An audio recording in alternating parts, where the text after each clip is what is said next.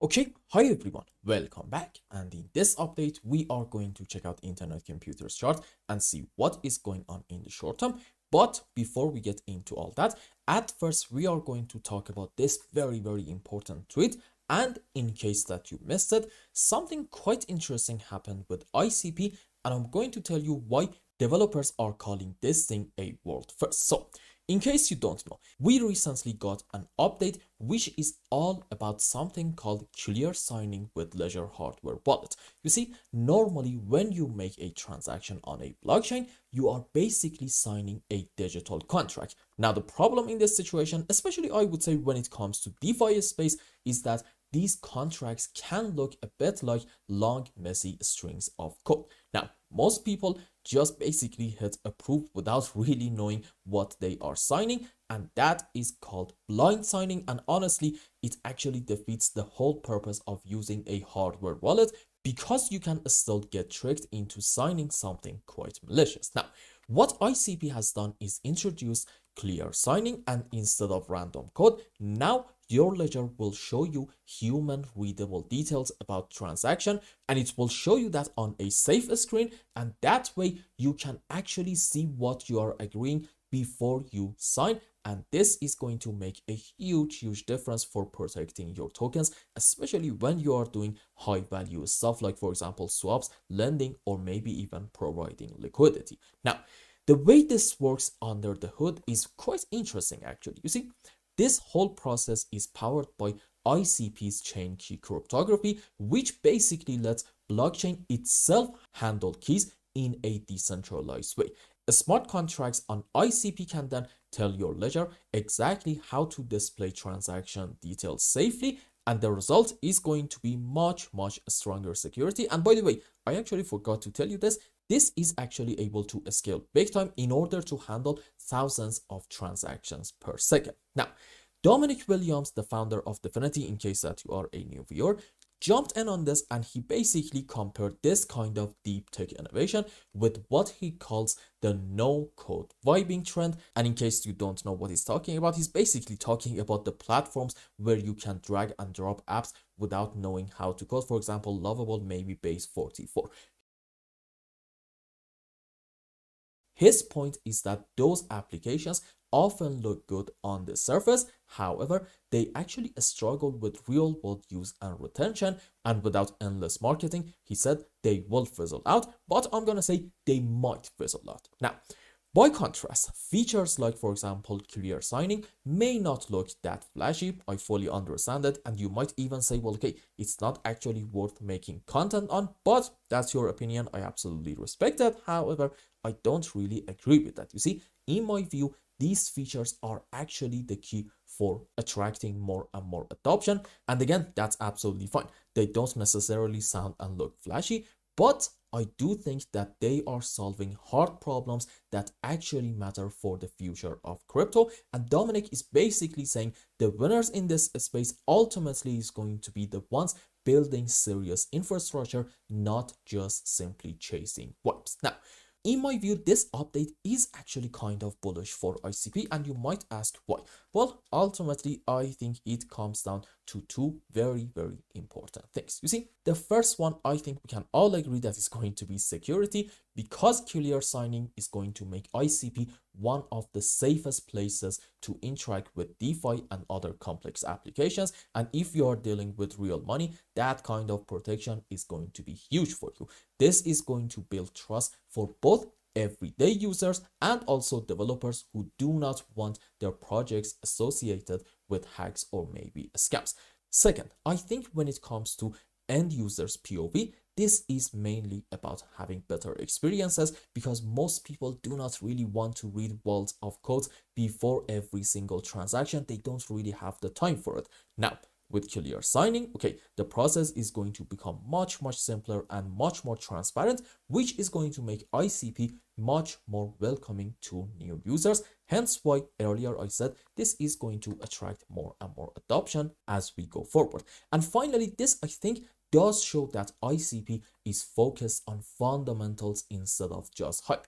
Dominic Williams basically underlined this himself. He said, while others are chasing trends, ICP is building solid infrastructure that lasts, and that kind of long-term thinking is exactly what attracts serious builders and long-term investors. Now, looking forward, I think this could lead to potentially more DeFi activity on ICP, maybe more users onboarding a bit, and entirely new decentralized applications that weren't possible before. And if other platforms follow suit, then okay, maybe ICP is going to be remembered as the one that started all this and is going to maybe even set the standard. But in the crypto space, we usually forget which one did it first. And in case you don't know what am I talking about, go check out Swiss reserve gas fee model and see how many people were calling this thing a huge revolution.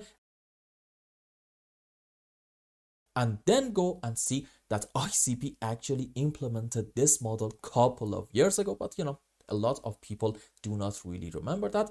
However, again, we're not really looking for what people are saying. We care about actual fundamentals and what actually in reality gets built in here. So that's actually one very important reason for why I do like this update quite a lot. So overall, I would say we definitely have positive developments in here. Now let's go on the live chart and see what is going on in the short term. Okay, here we are. And if you remember the last time that we talked about internet computer, we were right around here. And the idea was that this does actually seem a bit like a slow and choppy move down, meaning what? Yep, probably we are having a correction. And after it's over, we can have another move on the upside.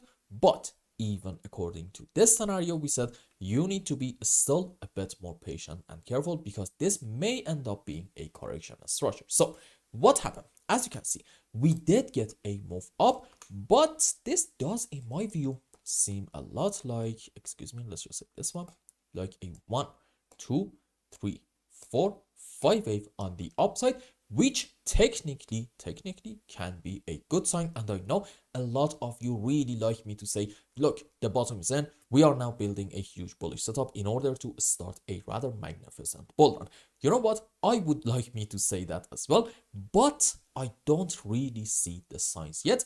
And in today's update, we are going to talk about what we need to see in ICP in order for us to be able to say, you know what, this is our final low. And indeed, this is the beginning of a huge bull run. So are you ready? Let's dive in and see what is going on. And now, well, number one, I do not really want to go on 15-minute time frame because if I go that route, I'm not really able to find the sub waves for this 1, 2, 3, 4, 5 wave in form of an expanding leading diagonal. But we want to be bullish, so you know, let's just be a bit generous and say we are able to find the sub waves to work. Now, if this is a 5 wave up, followed by that we are having a correction down, probably, yes, I'm gonna say like a WXY in form of a double zigzag, and this seems to be another 5 wave on the upside. Now, technically, we may end up having in ICP an A, B, C zigzag, which subwaves for it are going to be like this,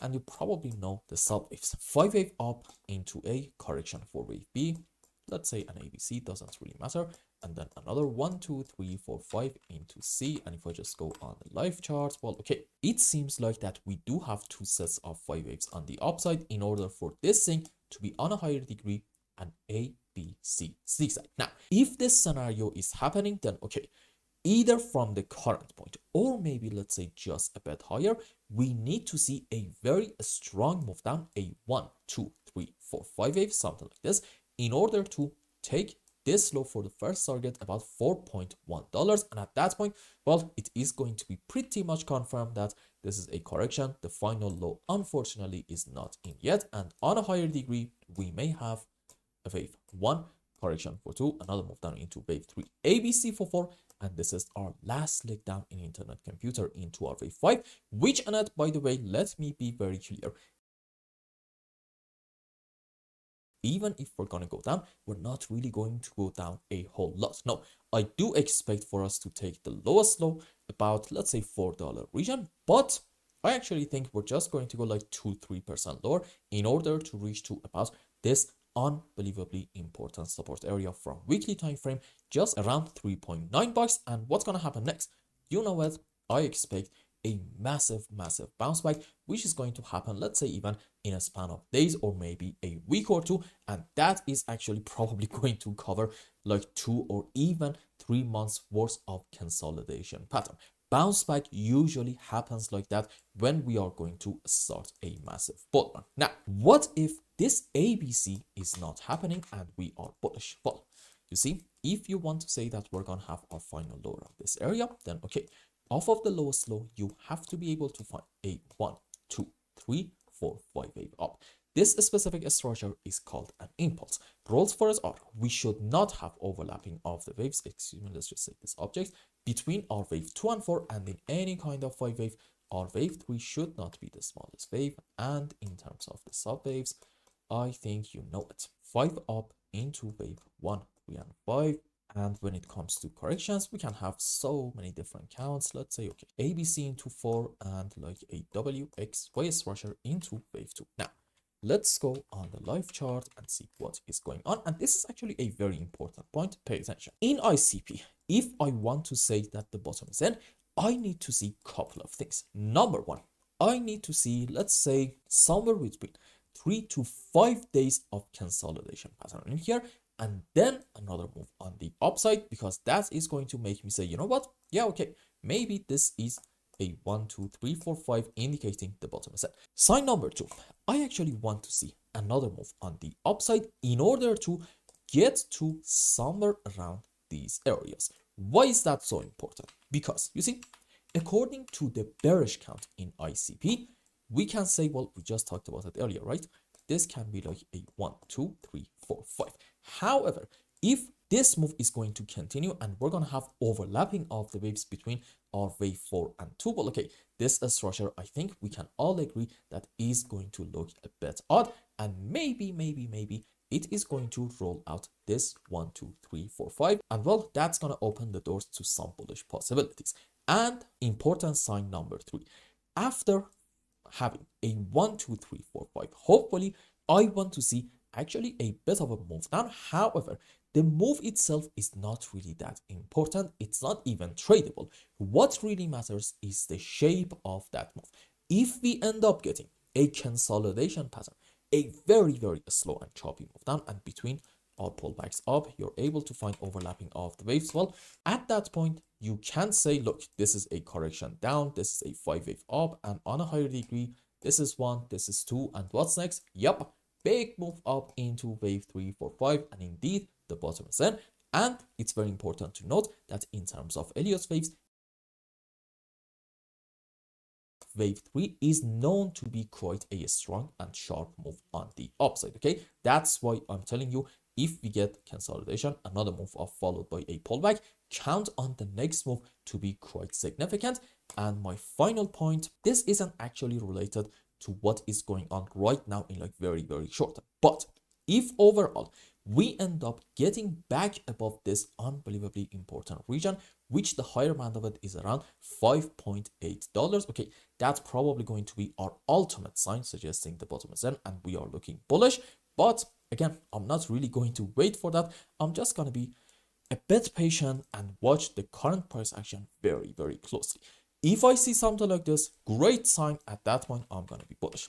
As long as I'm not seeing that though, I'm going to say, look, in ICP, we need to be still a bit more patient and careful and consider this thing as a correction structure. And in case that we see a rather strong move down, then okay, expect ICP to go to somewhere around $3.9 and then have a very strong pass.